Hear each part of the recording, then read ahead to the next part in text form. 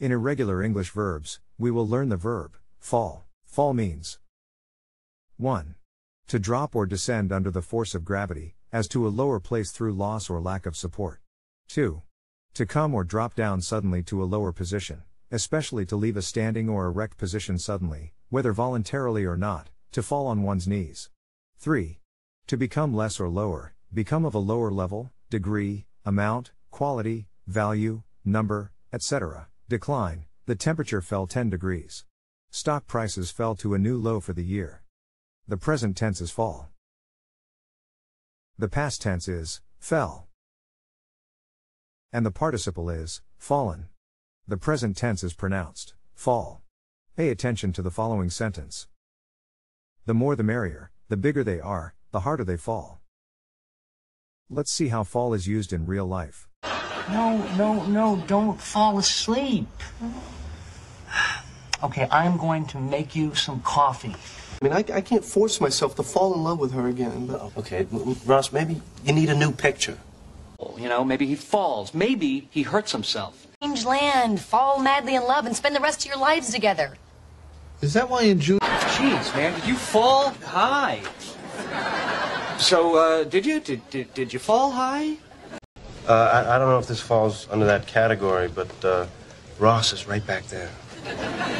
I could fall asleep at a play. What is it? It's a one-woman play. It's me. Oh, no, don't you worry about me falling asleep. I still have your letter! Is to fall in love with my best. My best. Weird. I always used to assume that I would meet someone and fall in love and be happy and that all that was just a given. But lately it's like, what if it's not? The past tense is fell. As in, a fellow. Let's see some scenes from TV shows. You stink! Look, I fell asleep before I could take a shower, now I don't have time. So you fell asleep during my movie. Big deal, right? Right.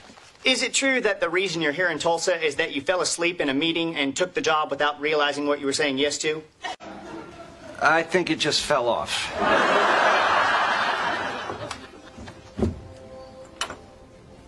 Oh, you're fellow scholars. What exactly were you looking for? Yeah, we had sex and then we fell asleep. No, we were in the middle of sex. I just fell right off the couch there. Yeah, you did. Hey there, little fella! Hey, why don't we get some shoes on you? Oh, letter. What? I fell asleep. You fell asleep? I kind of fell asleep in the meeting this morning. So when I said I'd moved to Tulsa, I didn't really know what I was saying. You fell. The participle form is fallen. As used in this sentence, had that not been the case, bandy legs could never have fallen down through it to land in the fireplace below. Now, let's check some scenes. My vixens have fallen. My TT has fallen. If my Gorgon-like mother has any knowledge of how or why that's happening... I've fallen in love. I don't think so. I mean, we were all there together. We made that fucking thing and all the money I get, and I don't want it because I love him so much now. I fall in love with him now for real as he's dying, and I look at him and he's about to go, Alan. He's moments. People love an underdog, Linda, and people love someone who stands up after they've fallen. Combine those two, it's a very powerful narrative. You know why? Because I fall in love. And this is what people who fall in love look like. My vixens have fallen. My TT has fallen. If my Gorgon... Oh, good God, I've fallen down!